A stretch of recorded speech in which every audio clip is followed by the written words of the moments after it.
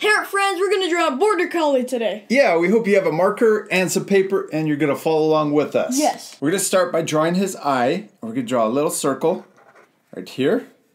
And I also left a little white dot inside of it so that it looks like the light's reflecting off his eyes. It looks shiny. Yeah. Okay, now we're going to draw his other eye. We're going to draw it right next to it.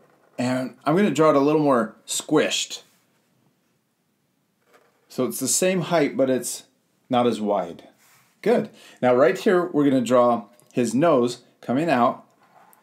He's going to have kind of a pointy nose. Good. And then we're going to draw a line that comes down and curves back. And I stopped right under his eye, his right eye. Good. Now over here, let's draw his nose. And then we can also draw his little mouth coming back. Okay, now let's draw his forehead. Now it's going to start right here. It's going to go over the top of his head, over the top of his eyes. And then we're going to draw his first ear. We're going to draw a V because we're going to draw his ears floppy. Now we're going to draw the top of his ear that comes over and then back down. Good. And then right here we can draw another V for the inside of his ear. Okay, now let's draw his second ear. We're going to draw a V that's sideways. That's so it looks like it's pointing the other direction. And then we're going to draw the top. We're going to repeat the same step. Comes over the top and then connects to the top of his head. Good. And then we can draw the inside of his ear. So let's draw one line there. And then we can draw two lines inside for the inside of his ear. Yeah, there we go. We did it. He's got some cool floppy ears. Yeah. Okay, now let's draw the side of his head. Right here, we're going to draw a zigzag line that comes down, and it's going to curve around for his cheek. There you go. Good job. Okay, now let's draw the front of his chest and his neck. We're going to draw an S line that comes down.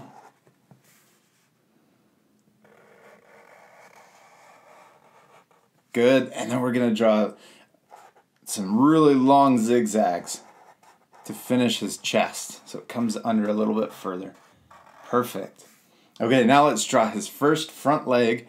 We're going to draw a line that starts up in his chest and then comes down. Okay, now let's draw the back of his leg. We're going to start wide, but then we're going to come close to his ankle. And we're going to draw really long zigzags to come down to his ankle. Now this line on the back, we're going to draw it longer for the back of his paw. Then we're going to draw the bottom of his paw coming underneath. And then we can draw a big curve, a big rainbow line that comes back for his paw. Yeah, good job. Now we can also add toes in there if we want.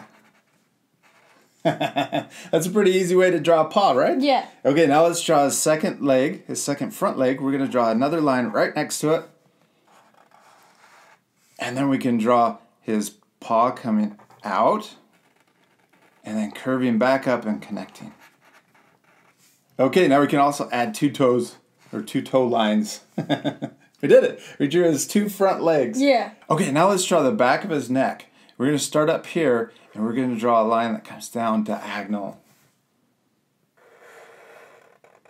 Yes. Okay, now we're going to draw his back and it's going to curve around and down. Yeah, good job. Okay, now we're going to draw his back leg. So I'm going to add a couple more zigzags, just little ones. And then we're going to curve back and down. Good. Now we want this line to end at the same height as his front legs, and that's okay. It's a little lower, but next time we can practice so that it's the same length. Okay, now let's draw his paw on the back. So we're going to draw the bottom part of his paw coming forward. And we're going to do that same rainbow line that comes back, and we want it to look the same as his front paws. Good. Okay, and then we can add the two toe lines. Now we're going to start right here, and we're going to curve up for the front of his leg. And then we're going to do zigzags back up to his body. Good job. Now we can connect and draw his belly. And I'm going to draw these kind of big zigzag lines because he's a little furry.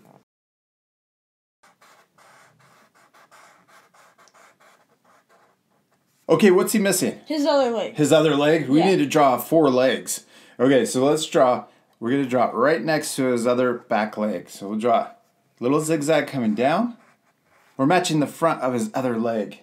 So we're going to curve down just like we did here. Then we can draw his little paw coming out and curving up and around. There we go. Now add those 2 toe lines. And we did it. We got all 4 legs. Yeah. Okay, now if we go too fast, what can our friends do? Pause the video. Yeah, you guys can always pause the video. All right, we need to draw his tail. So we're going to draw a curve. They have a little bit longer tails. And then right at the end, we're going to just slightly curve back the other direction. Okay, now we're going to draw the bottom of his tail curving this way. And then we're going to do a zigzag line that connects into his body. Whoa. You got it. Good. All right, we finished drawing our dog, except it's going to look more like a border collie once we do what? Color him. Yes, we got to color him. Now this part we're going to fast forward, but at the end you guys can pause it to match the same coloring. You ready to fast forward? Yeah.